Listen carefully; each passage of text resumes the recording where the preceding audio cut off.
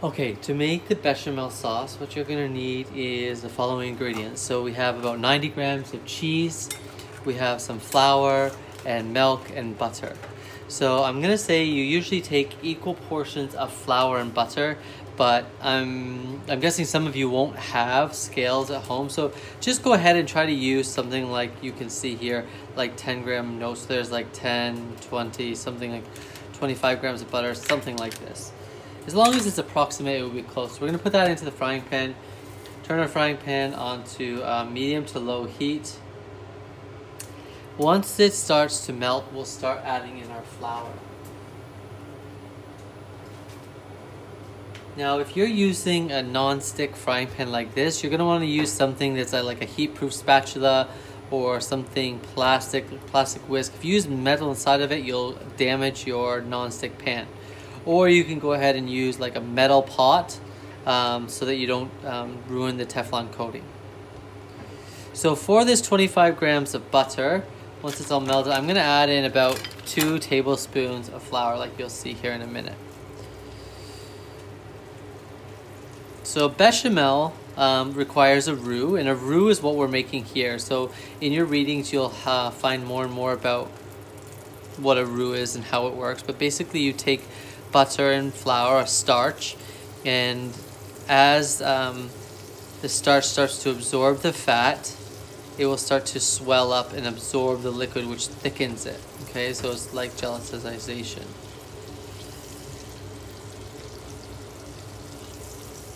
Alright, so there all my butter's melted, so I'm going to go ahead and I'm going to add in about 2 tablespoons of flour. And I want to make sure that it all gets coated in the butter before I start adding in any of my milk. Otherwise, that will want to clump up once the cold milk starts going inside of it. So there's different colors of roux that we will learn about. So the first one being the white roux, the next one being the blonde, and the last one being the brown one. Okay, so you see here, once it's all incorporated, I'm just going to start taking my milk and start adding my milk in a bit at a time. So you're gonna see here, you want to incorporate all of the milk in with it, and it first wants to thicken up like that. As soon as you start to see it thicken up, add a little bit more milk. Keep stirring, constantly whisking or stirring the sauce so that it doesn't become too clumpy. Okay, don't add too much too quickly, just keep adding it slowly. And what you want to do is just get that starch mixed in with the liquid so that it's going to absorb and thicken everything up.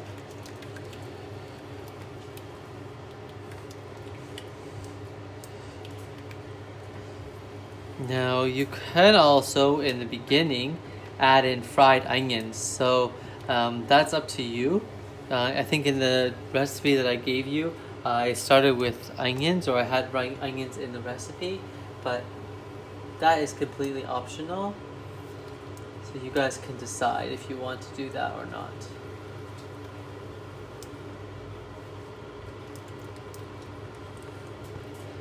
So if I was to do that, I would just fry up the onions first before I added the flour in. So you can see how thick it is. So you wouldn't want to put it something like that on your pasta or your gnocchi. So you need to make it like a cream sauce. So a bechamel is a cream sauce. It's a dairy plus a blonde roux, or I mean a white roux, not blonde. Blonde is for our velouté. So you can see here, it's still very thick. So I'm just going to keep adding in some milk.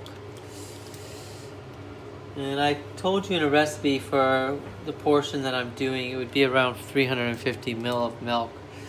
So it's about a third or so of a milk jug. But then again, you have to see the right consistency. For this, again, I'm going to season it as I go. I'm just going to add a little bit of salt in here.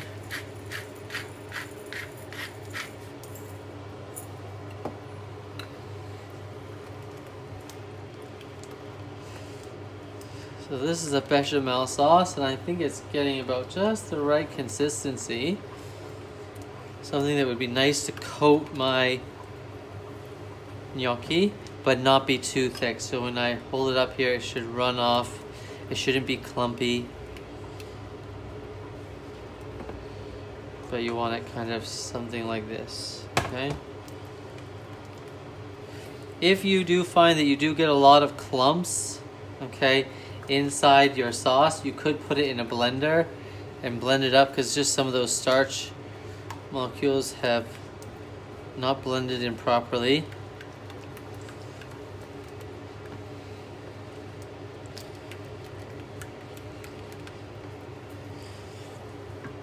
And then as a chef, it's very important that you taste things as you go. So just take a small spoon, give it a little taste test. I think it tastes good. I think it's a little bit better with onions and definitely needs more salt. You can also put a little bit of pepper if you like.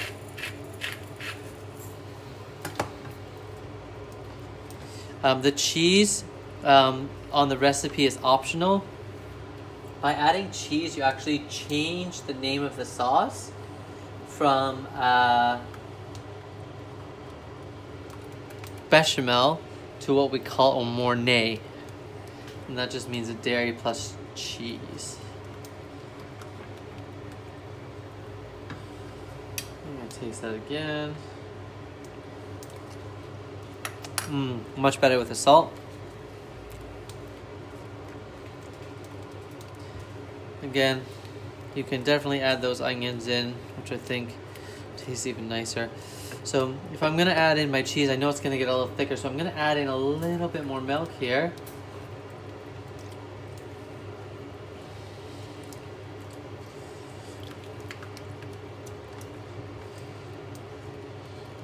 Looks like a nice sauce now. I'm happy with that.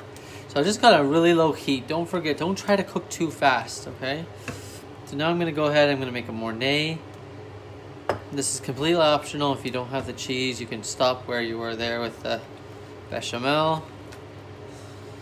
Otherwise, go ahead, add in your cheese. It looks like a lot, but it's just grated up. It is a good chunk of cheese, I'm not gonna lie.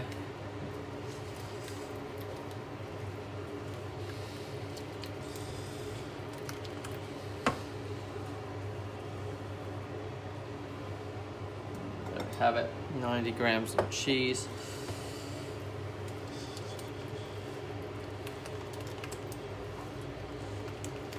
And then you just want to melt the cheese down inside the sauce. Give it a little taste test again. The sauce tastes really nice. And there we have it. We have a Mornay, or before that, a bechamel. So again, a bechamel is a white roux plus any type of dairy, so cream or milk. When we add cheese to it, it changes the name to a Mornay.